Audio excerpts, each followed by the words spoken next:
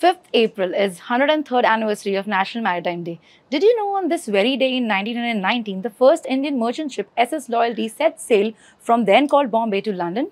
Originally a British ship, RMS Empress of India, built in 1890, the Maharaja of Gwalior had purchased it from the British in 1914 and she was later bought by Scindia Steam Navigation Company in 1919, renamed as Loyalty. It was the first merchant ship wholly owned by Indians. India has a glorious maritime history and importance of the maritime sector towards India's economic growth is unparalleled as we have been using the marine trade routes since centuries. India has been the most sought after trade subcontinent with natural ancient ports. In the last 8 years, our maritime sector has scaled new heights and contributed to boosting trade and commercial activities.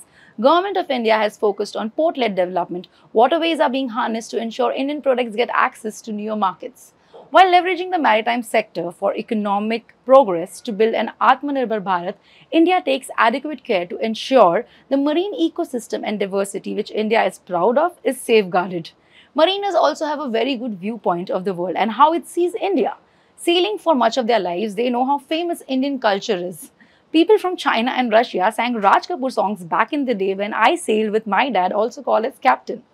Mariners have been and are pillars to countries since ages. They were limited back in the 60s. With years of training today, we have many mariners. Surrounded by the sea, the Indian Navy is the most crucial for protection of India.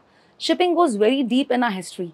Ancient ports like Lothal were renowned and there are many more in the eastern and western coasts of India. We wish you all a very happy National Maritime Day.